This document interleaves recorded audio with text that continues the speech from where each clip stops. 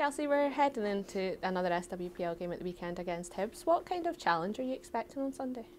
Yeah, of course we know it's going to be a tough game against Hibs. We know the threats they can cause us, and yeah, we're looking forward to the challenge. We're going to prepare during the week, during training, and yeah, just be really positive going into the game on Sunday.